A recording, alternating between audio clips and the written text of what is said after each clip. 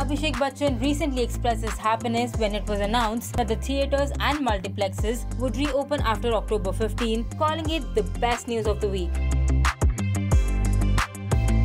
However, some negative comments started pouring in on Abhishek's post where he cheered about the best news. One troll quipped that irrespective of the announcement, he was still going to be jobless. AB Jr. wrote that alas is in your or the audience's hand. If you don't like our work, we won't get our next job. So we work to the best of our abilities and hope and pray for the best.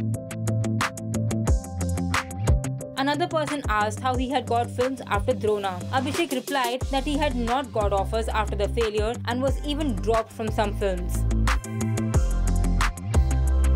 Below his comment, another user asked him if he got hash amid the Narcotics Control Bureau questioning Bollywood stars for the drugs involvement. Junior Bachchan asked her not to do that and tagged Mumbai police to help her with her requirement. He also called her ma'am to deny that he had a PR who she claimed was harassing her. Meanwhile, Abhishek is currently gearing up for his next project.